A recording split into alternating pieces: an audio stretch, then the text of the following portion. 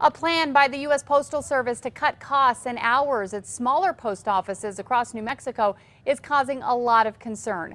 Today, Senators Tom Udall and Martin Heinrich sent a letter to the Postal Service saying the plan would impact more than 140 New Mexico post offices.